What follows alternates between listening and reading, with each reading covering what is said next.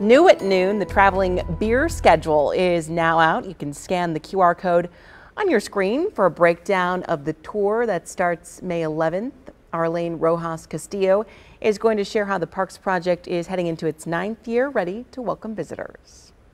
In a partnership between Sprecher Brewery and the Milwaukee County Parks, the Summer Traveling Beer Garden pops up at different spots all season long, serving up craft beers and sodas and raising nearly $250,000 for park improvements. This is a way that we bring people back into our Milwaukee County parks. So many folks have been stuck within their homes for the past 2 years, and we know that throughout this pandemic that we're seeing at the end of the tunnel right now. Leaders say the annual event has transformed the landscape of public parks across the county, allowing for much needed updates, including park repavings and ADA accessibility features. Overall, the traveling beer gardens have generated over $3.8 million in revenues for the parks.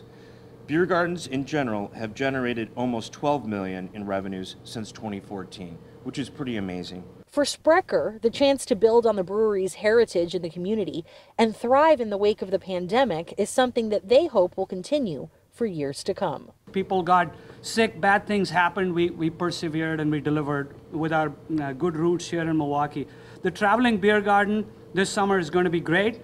I'm proud to be a partner. I want this partnership to go for a long time. The 10-stop tour across the county kicks off in May. For a full list of dates and locations, head to our website, tmj4.com. Reporting in Milwaukee, Elaine Rojas Castillo, TMJ4 News.